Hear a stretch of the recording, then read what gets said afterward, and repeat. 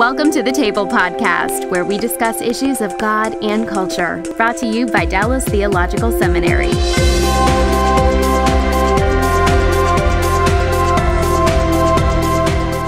Welcome to the Table, where we discuss issues of God and culture, and our topic today is movies. Not just movies in general, but in particular movies that have a biblical or a Christian theme to them.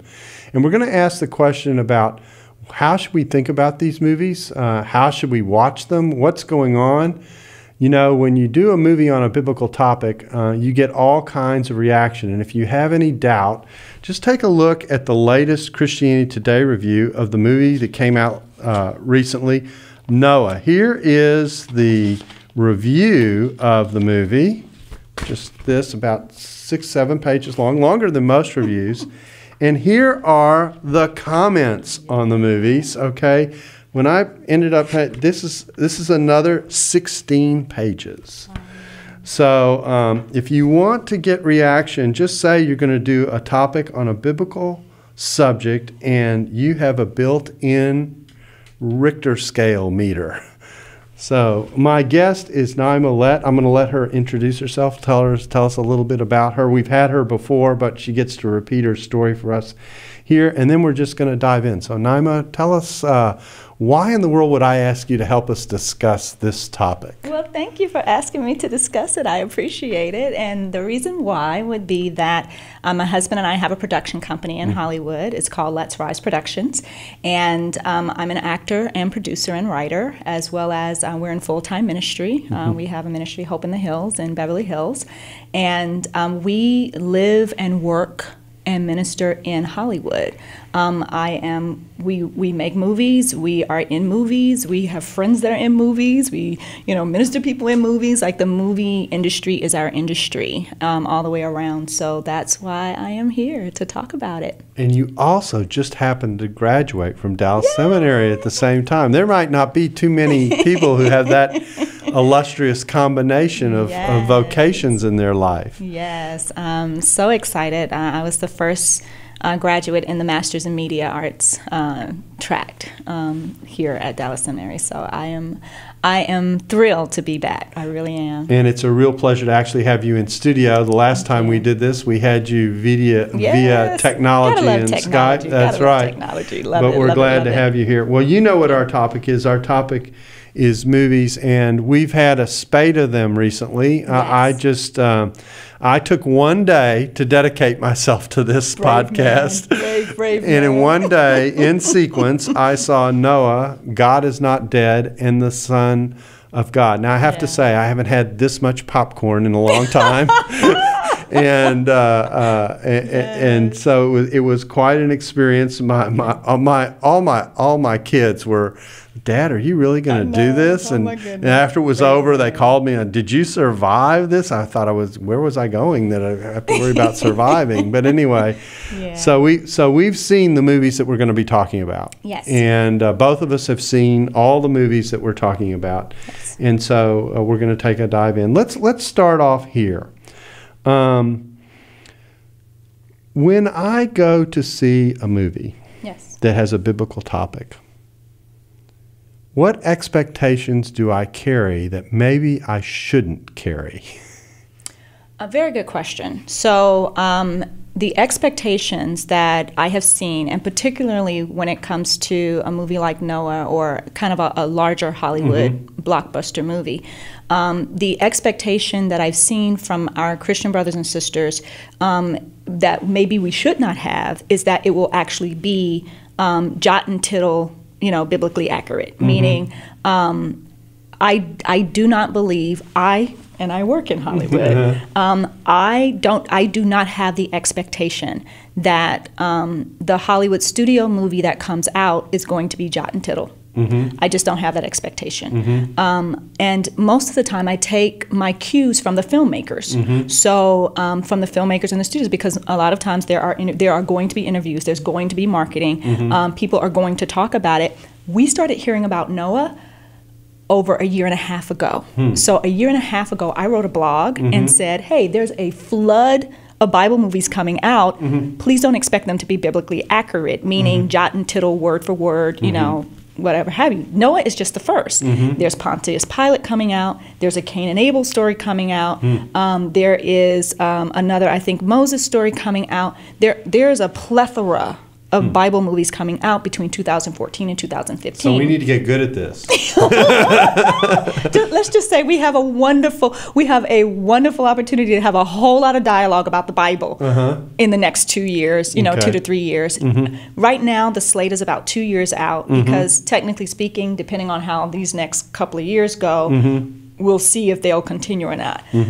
But I don't believe our expectation should be that when we go, and particularly if the filmmaker has already said that it's not, if the filmmaker says the biblical account can be found in the Bible, that's a pretty good cue that we probably should not have that expectation that the filmmaker has somehow made it biblically accurate, like jot and tittle, word for word, that kind of thing.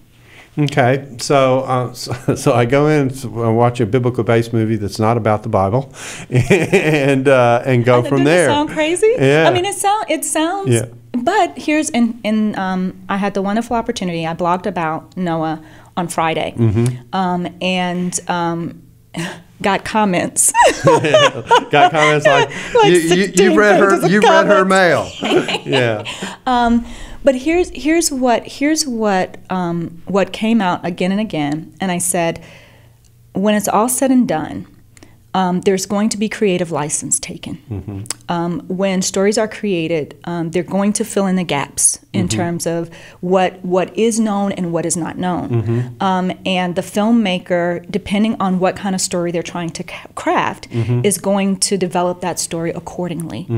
And we, again, can take our cues from the filmmaker. In this case, with Noah, the filmmaker, pretty much kind of put it out there that he was doing a fantastical tale. He wasn't trying to follow literally the account in Genesis is so small, but he wasn't trying to stay very close to that. 10-minute feature film doesn't work, does it? Not necessarily. Yeah. But, we also have, say, like you mentioned, Son of God. And, but I'll tell you this, there were a lot of Christians that were really upset about that because they mix things and, like different things that Jesus said at one point or another were all kind of mixed together and scenes were kind of mixed. And so people would say, well, that's not jot and tittle word for word Bible either, So it's like, okay, well, you win if you do, you lose if you do, you lose if you don't. Right. Like I think one of the hurdles that we have had to jump across is our family of faith already has a certain amount of distrust with the Hollywood system anyway, right? Whether or not we're making Bible movies or not, right. There's already a mistrust that we are somehow going to mishandle the information. And people are just waiting for that opportunity when we do to say, you got it wrong. Right? And now we're going to tell you why you got it wrong and how you got it wrong. So we're already kind of pushing a boulder up a hill, so to speak. But then, when you get something as fantastical as Noah, that's really a fantasy in this regard or whatever have you, then it really kind of affirms the belief by some of our family of faith that we can't trust Hollywood to do this. This is why we can't trust you. Yeah. This is why we cannot trust you. Well, I tell you what I've thought about in coming up to this week in this spate of movies and knowing that we're headed into a sea of the Bible, if I can keep the metaphor going. And that is, I look back at movies that most people regard as classics and even as representations of the best of biblical movies. I think of the Ten Commandments, for example, Cecil B. DeMille. And that tracked along with Exodus to a certain degree, but he had creative license. Yeah, exactly right. And so not a single one of them. But here's the curveball in this for me. The curveball in this for me is if you look to see what the Bible does with its own stories, okay, you will see creative moves being made from one account to the other. They don't necessarily repeat jot and tittle the story the exact same way. Most of the things that I deal with on a regular basis within the Gospels, as we deal with the relationship between Matthew, Mark, and Luke, see a story retold from a different angle with features in one version of it that you can't see in the first version of it. And so I sit there and I say, well, if the Bible to bring out points can work with narrative gaps, etc., collapse ideas, remove characters from one scene versus the other. I think of Jesus' meeting of the centurion who asked for his slave to be healed. And in one account, it's a conversation directly between the centurion and Jesus. In the other account, the centurion never physically shows up. It happens through messengers. Okay, now which version of that story am I taking and what am I going with? Or how do I deal with that? So each writer has made a choice either to simplify the story or to give you all the detail. But the point of the story is still there. And so I wonder if, in thinking about the standards that you've talked about, if we've asked the wrong question, if I can say it this way, rather than asking, how accurate is this in relationship to the Bible, rather than just asking that question, that's an important question to ask, we should also ask, are the values and the issues that the text is raising addressed in this movie? And how are they addressed? And so I've come ready today. Here is an email that I got that shows you this tension, I think, pretty well. I got this email from, I'll just say, a president of a Christian organization that reflects a conversation we were having by email. He knew what I was going to do this weekend, and we had gone back and forth in light of some things he had sent me initially about some of the movies I was going to see. I'm just going to read through this in whole. I don't normally do this, but I think this is a particularly illustrative example. Here's what this person said. They're going to remain unnamed so I can protect the guilty.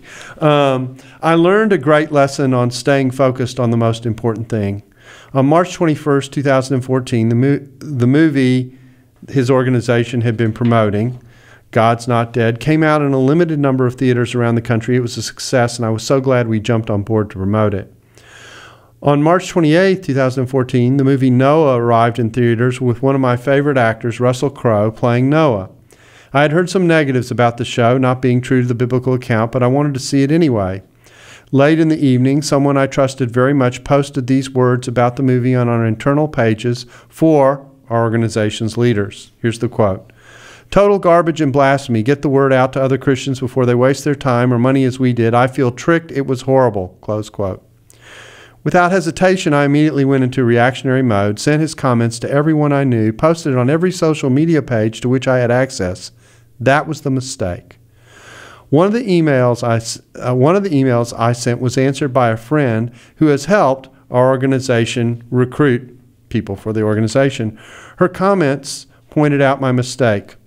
She said, "I believe this email poorly represents the excellent ministry you have at your organization. I have not yet seen Noah, but I plan to see it, as I plan to see many movies, whether they tell a story based directly on the Bible or not. Regardless if I enjoy the film or not, and regardless of the objective quality of the acting and the storytelling, I will not consider it a waste of time or money. Hollywood is getting back into telling Bible stories, and that's exciting. I'm thinking Ben-Hur, the Ten Commandments." And then this is in bold.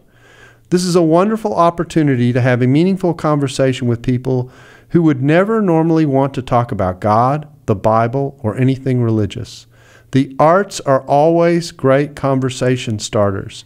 This seems like something your organization would be interested in rather than encouraging people to avoid." That's the end of the emphasis. "With all due respect, you have an obligation as the head of the organization to set a good example of winsome, clear-thinking Christianity. If we as believers can be this threatened by a piece of art based on biblical events and not even claiming to represent them exactly, after all, they did publish a disclaimer in this regard, then it is no wonder we fail so miserably at kind of communication when there are more significant issues to be addressed. I have huge respect for you and for your organization and simply encourage you to keep striving towards excellence." And then this is the reaction of the leader to whom this email was written. "Lesson learned. Noah offers a great opportunity to engage others in this conversation, but we need to see the movie in order to intelligently enter the conversation. Unfortunately, we will have to decide between the importance of being prepared or voting with our money. An article about Noah said it best. The article was called, "Noah, a Prime Opportunity to Talk to Pagans. When Jesus Comes, It's Too Late to Choose Sides." And that's the end of the email. And I think that's kind of the issue as I see it. And what I would like to do with some of our remaining time is to talk about how Noah can do this. Yes, there are problems with Noah. The Watchers, okay? Did you like that? The Watchers, those like guys. In fact, I work in biblical studies, so I know a little bit of what's going on here. And for people who don't know the background to the Watchers, it's a development of the theme of the Nephilim in Genesis 6, which some people believe are pictures of angels who have physically taken on characteristics, who mated with females on the earth. That's one of the views of that passage. Not the only view, but that's one of the views of that passage.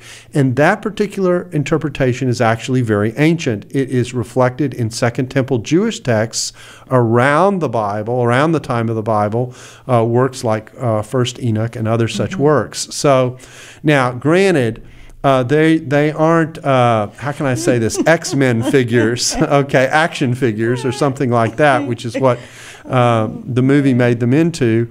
But you do have issues like this, and I actually think an analogy here when Mel Gibson had the problem in The Passion about how to portray Satan. Okay, the question is, how do you portray something that's unseen and make it visible in a visual medium? Most people who just attend movies may not even think about that question as an artistic problem. It is a slight, just a minor detail, artistic problem, considering the conflict with Satan is kind of central to the Jesus story. So how do you do this? How do you portray the figure of the Watchers as an overlay to an antediluvian time period, that kind of thing? That's what the movie maker was wrestling with. And granted, I may not like the solution, but okay, all right, take it with a grain of salt. He made choices. Made some choices. Move on. Now, here's another one. I'm giving you the negatives first. My sense is, and people can feel free to disagree with me on this, my problem with the portrayal of God in this movie is that God was somewhat of a deist God. He was removed from the action. People prayed to him. He never answered, that kind of thing. And that description of God actually works if you discount part of the twist at the end of the movie. Okay? There's a very important scene towards the end of this movie, Noah, in which there's a discussion about what Noah was supposed to learn by the experience God took him through without talking to him. Okay?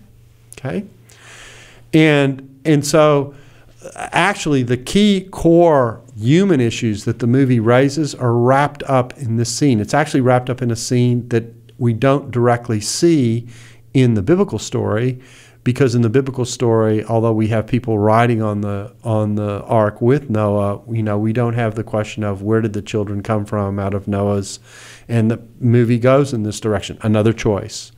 And we have what I call an Abraham-Isaac moment in the midst of the movie, in which Noah makes the decision, is he going to remove the two children that have been born because they weren't supposed to be on the ark to begin with, or is he going to let life continue? And it's a choice between mercy and law, if I can say it that way. Justice.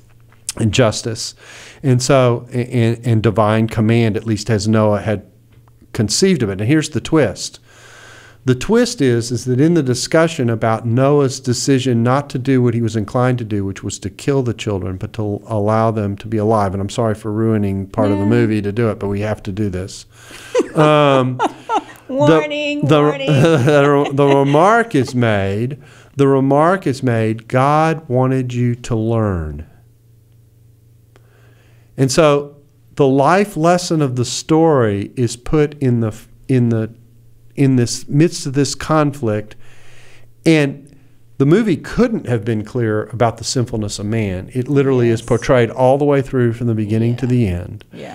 We see characters wrestling with the presence of this all around them. We see characters wrestling with the fact that all of humanity is going to be wiped out. We see a global flood. Yeah. All those things happen. We see an ark designed pretty much as the Bible lays it out. So we've got that dimension too. So there are very biblical features in the story. And the question is, will we wrestle with the human, divine, triangle questions, the humans I live with and God questions that the story raises? That's what I think the movie goes after. I don't know how you read it, but that's how I read it. And I found myself in the midst of the movie, as these issues were coming up, pondering the questions about humanity that the story, as the filmmaker was telling it, and as I was familiar with it in the Bible, were raising. Gotcha. That combination. Okay. In your wrestling, and I so appreciate you using that term, as a moviegoer, I think for me, I went in with kind of real low expectation in terms of how any of this was going to match up biblically or whatever have you. It was, it's the same thing that I go in when I, go to see Transformers or Superman or Batman or X-Men or, any of the, Avengers, whatever have you. I went in to enjoy a feature film. And I did not, as they were going through the story, of course, I know the biblical account, but I looked at it very much like the biblical account inspired the filmmaker to go off into his own imagination and creativity, and which was a very dark reality for these characters. But here's the key: you're right. Even as if I'm going through the story as a film goer and I'm just invested in that story, I have to wrestle with that combination because they kept bringing it up. That through line of mercy versus justice, and the characters are saying things like that. Is this just? Well, this is what's just. And there was this tension between. We are going to be punished because we have done wrong. We have sinned. We have failed. Like, this is our punishment versus the grace, of the Creator, whatever have you. And so there was this wrestling and tension, and the filmmaker did make that. However, the other pieces of the puzzle come through. And if you just look at the arc and the way that a movie goes anyway, he followed all of the points of a good movie, of a story. You know what I mean? And so and everything in between. But that's what he kept bringing us back to. Will you choose justice? Are we going to choose what's just or this merciful type of thing? Very, very similar, I would say, to Les Mis, and which of course was nominated for the Academy Awards last year, which also had Russell Crowe in it, starring in it as well. And it was that sense of the law or justice versus mercy, and I think that's a very real conversation that we can have in 2014, in the 21st century, because people are asking that question every day, at least where I am. Where is, this good God that you all speak of, right? Is he just removed and we're all just making things happen on our own? If there is sin, if there are bad things happening, is he just going to let them happen? We just had another earthquake on Friday. Yeah. Earth starts moving and shaking. People are like, okay, like, are we getting closer to the big one? You know what I mean? And 5.1, just a minor shake. And okay, so and let me just tell you a little something. We're so used to it now. We were actually with a group of leaders that we meet with and are accountable to, kind of insiders every month, and we meet once a month. And we're so used to it now that things started moving, and like we paused for a second, and everybody's like, "Is that an earthquake?" Yeah, it feels like an earthquake. Shaking a little bit. Like, nobody jumped under a table. Like, nobody went to the door. I said, this is not good, people. Like, we. like, we should at least react. I said, let me just go and stand in the, under the doorpost, like, we're supposed to. The only earthquake I've ever been in is a little 3.5er out there when I was out there once teaching at Talbot. Did you feel woozy? I was in the bed. I was at night. And the bed started to shake, rattle, and roll, and I went, oh, this is interesting. And then my next remark is, this must be what an earthquake feels like. This is it. And sure enough, I got up after all the shaking stopped. I went to my computer, and lo and behold, about 2 minutes later on little CNN thing, a little 3.4 or 3.5 or something like that, earthquake hit the Los Angeles area today. I said, well, good. That's my first one. I can chalk that one up. I've had that experience. I've had an earthquake. That's right. And that's all I want. That's no more. Well, they're spreading now. My family experienced one in Georgia about a month ago. So I said, well, hey, if they're coming to Georgia, you may as well move to California. Because you kept saying you weren't coming to California. Right. But the only place to go is the Arctic unless you live in Chicago. You've already been there anyway. Yes, neither. I'm sorry to get us off topic. No, it's all right. But those types of natural events happening bring up these conversations of, is God removed? Is he involved? And, or is he just, a God who will allow, these bad things to happen or whatever have you? Or, how can you as a Christian, like, why is this personal? How is this personal? Yeah, who are you serving? You've raised a question here that I think is important. That there are two directions I want to go. So I'm going to put this, I'm going to go to this one place quick and then come back to where we're going. Yes. You've mentioned the kind of fantasy world that the movie maker in this case put together for us, that kind of operates on the edge of a perception of reality and these kind of beyond the normal things that go on with the way the watchers are handled and that kind of thing, that it almost has a fantasy element to it. I do think there is a negative that comes out of that Christians were sensitive to that may have triggered some of their reaction to the movie, and it is, if I treat the Bible and its content as a fantasy, then I may not end up taking the Word of God seriously. Gotcha. And that is a problem. Because even though I think part of the reason that it was being done was because the world, as it's described in the Bible before the flood, is a different world than the world that we live in. People lived longer. There were other kinds of things going on that don't normally happen. That's what I think he was reaching to portray, but I think he did it in a way that sends the wrong signal in some ways about what the Bible is.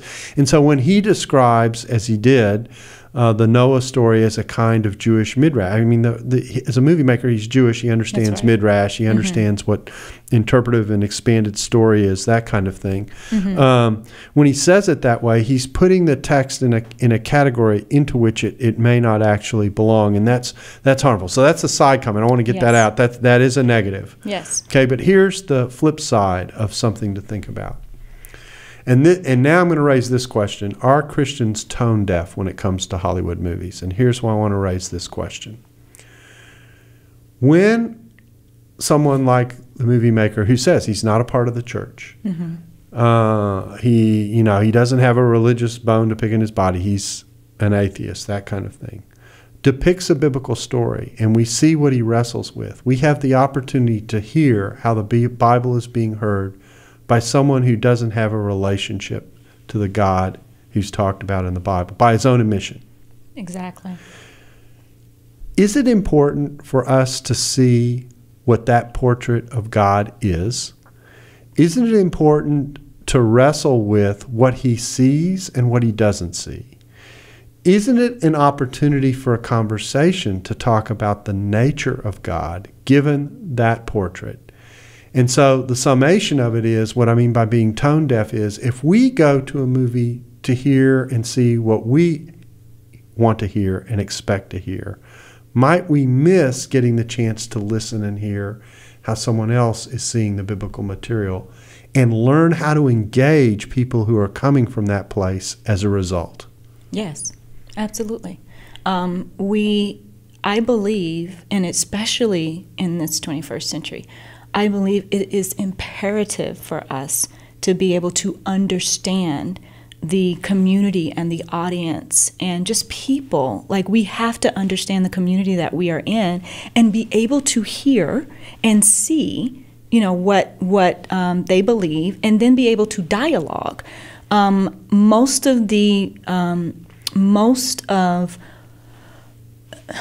Almost all of the ministry that we do now is relationship based, and it's building relationship, hearing people, engaging, and being a part of that conversation. I love the way this writer put it. It's something that I know I had been saying on all of my different posts. I know it's something you have been saying as well, meaning we need to be a part of the conversation. We need to be able to see what it is, the portrayals that are coming out, and be able to bring our perspective to the table. We are completely discounted when we haven't even seen the movie. Like, you can't even talk about the art if you haven't seen it. You're just basing it off of what other people said, and that is not, that is not something that is considered authentic, right? So we have to be able to experience the art, jump into the dialogue, and again, set our expectations accordingly.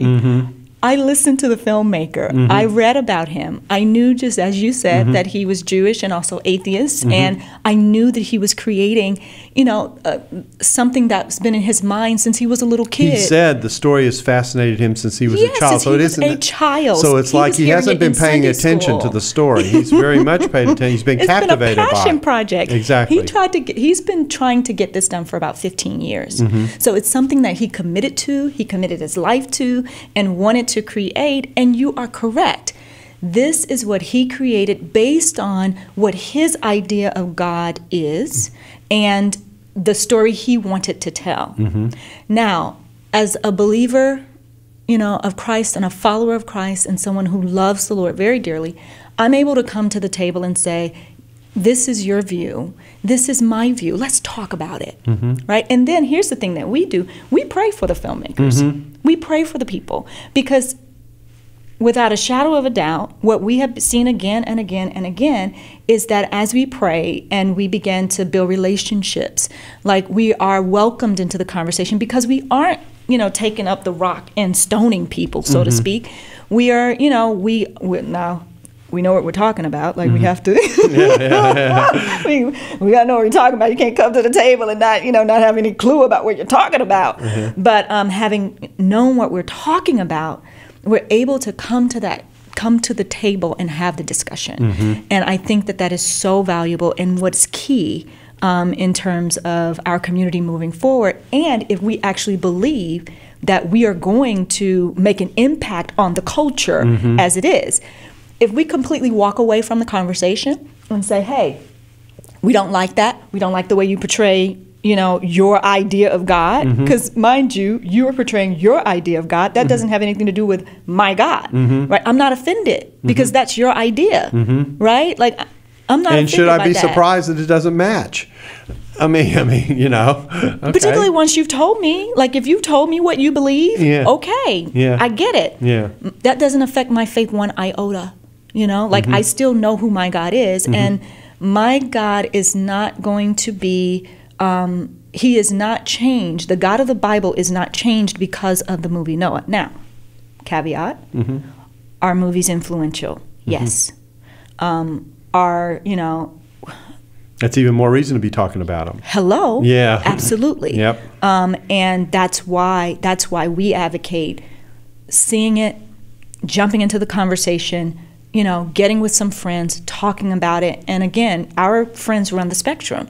They're not just all in the box. I love how Bob Briner put it in his book, Roaring Lambs. It was like, we as a community of Christians kind of took our ball and left the sandbox. It's like if Hollywood is dark, it's because the light left. We are now saying, hey, come bring the ball back into the sandbox. Let's play together and figure this thing out together. Because when our voice is missing from the conversation, it is very dark. It is very, very dark. And we've seen that, right? That's right. We see what it looks like when the light is not present. Like, we've seen it.